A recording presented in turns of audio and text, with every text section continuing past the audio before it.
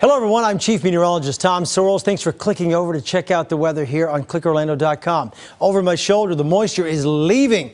We'll be rid of the rain by about 10 o'clock tonight. Then all this dark, all the orange, that's the dry air that will gobble away the cloud cover and help you out tomorrow.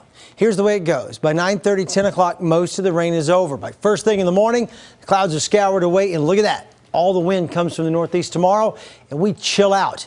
Overnight low tonight will crash to about 49 or 50, and then will be really chilly for the whole weekend. Overnight low in Ocala, 40, 41 in the Villages. I'm calling it 48 in Orlando. Tomorrow, the day goes like this. By noon, 57, daytime high about 61 degrees out at OIA. Another shot at rain late Saturday, then dry for Sunday with a daytime high of 62.